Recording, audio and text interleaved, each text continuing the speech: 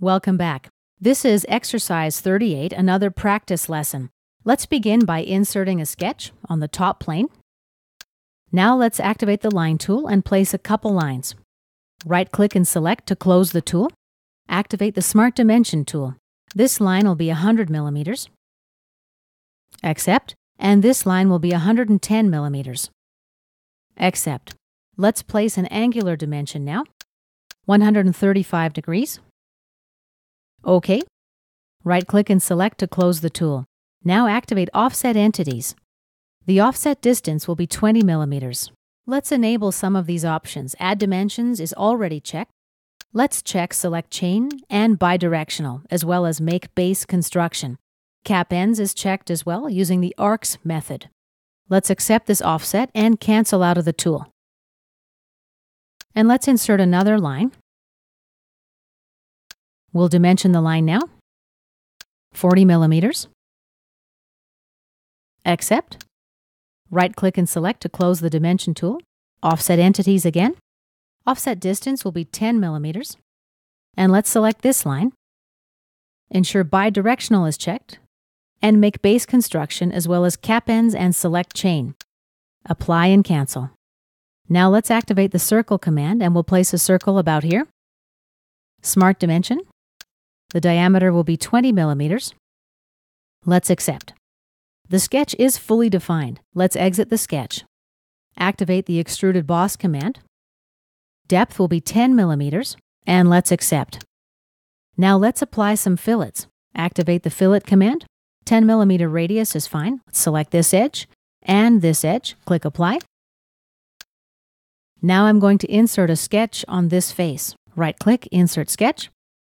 Unselect everything. Activate Offset Entities. Distance of the offset will be 5 millimeters. Let's uncheck Bidirectional. And let's select this face. Reverse the direction. OK. Next, I'm going to select this edge and this direction, this edge and this direction, and cancel out of the tool. Trim entities now with Trim to Closest method selected. This line, this arc. Let's bring in a sketch fillet now with a 5 millimeter radius. We'll apply it to this corner here, and this corner, and this corner as well. Accept. The sketch is fully defined. Let's exit. Activate the Extruded Cut command. Depth will be 2 millimeters, and let's accept. Let's insert one more sketch. It'll be on this face. Right-click, Insert Sketch. Let's deselect everything. Activate Convert Entities, and I'll select this face here. OK, and cancel out of the tool. The sketch is once again fully defined, so we can exit and activate the Extruded Cut command. Our cut will be 2 millimeters in depth. Accept. Activate the Fillet command now. And let's apply a fillet of a 1 millimeter radius.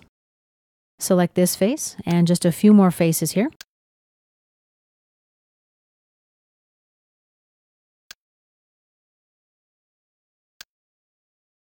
And let's click Apply.